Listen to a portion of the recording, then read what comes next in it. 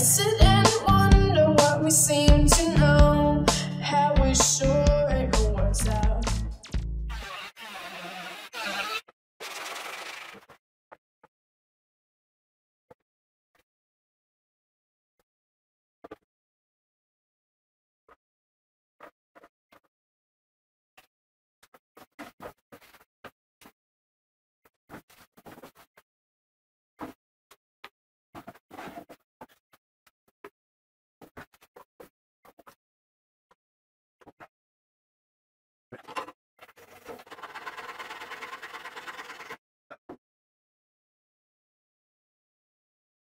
Hi everyone, I'm Tony. We're building a cruising sailboat.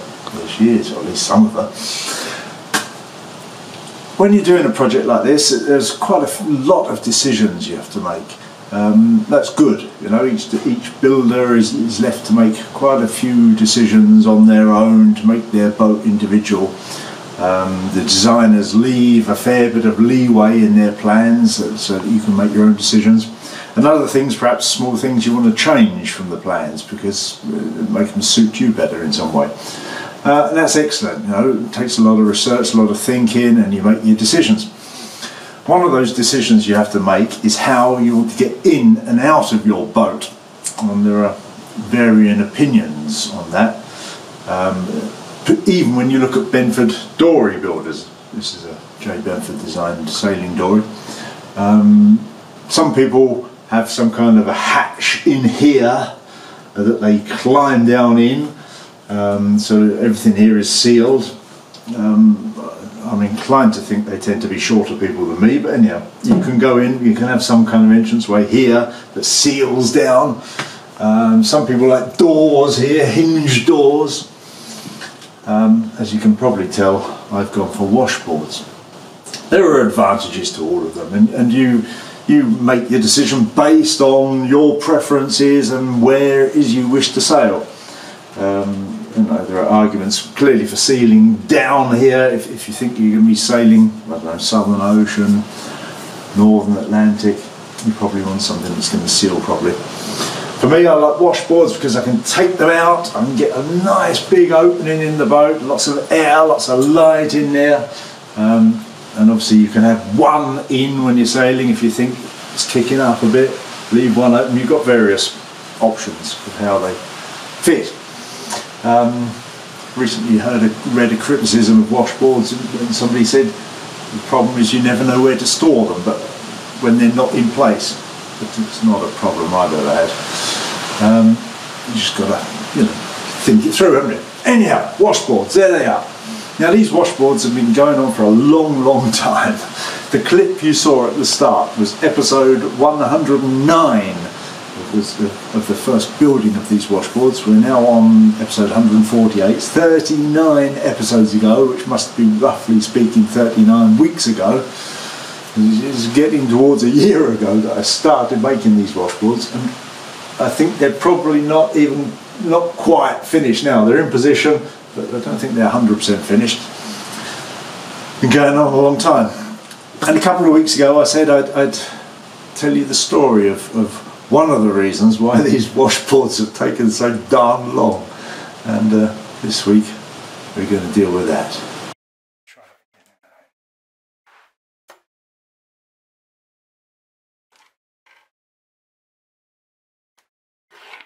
So where you want to be?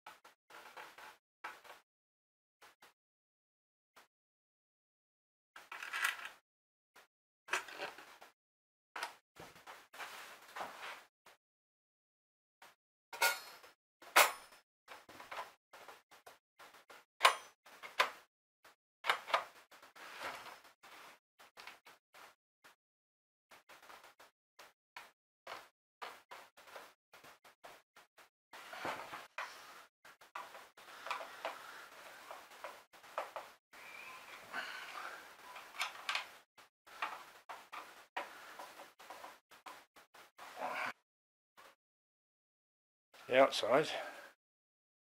That's the inside. Lovely. That's nice. That's a good stiff move as well. Yeah, I put these very nice brass vents in the washboards. Look lovely, I think you'll agree.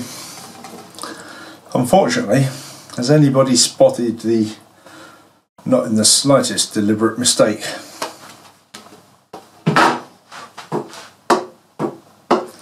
I've put it in the wrong board. So now I'm going to take it out again.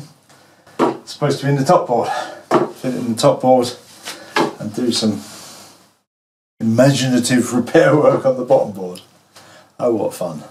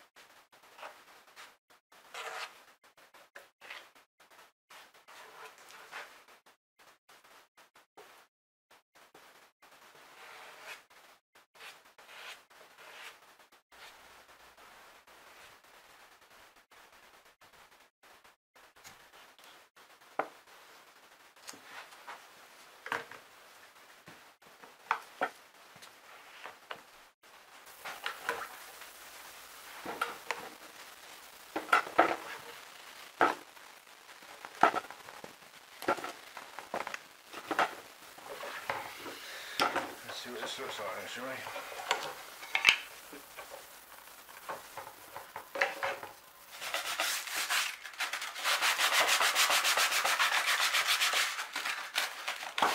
That looks good. On this side.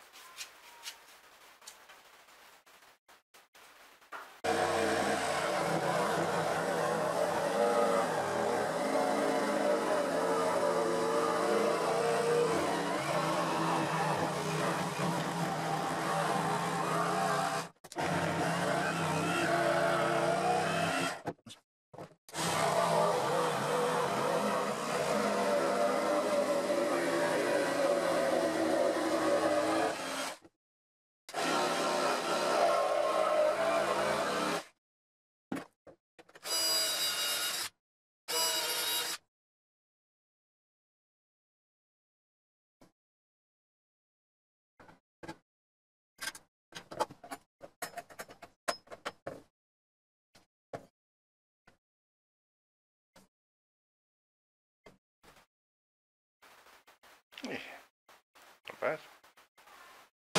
And there we are.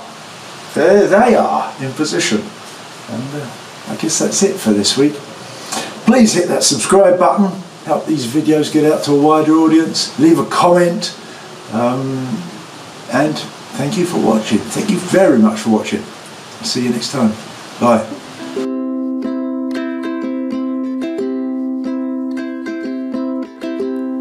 And on the day she was kissed by the sun, head thrown back, taking it in, a new day has begun.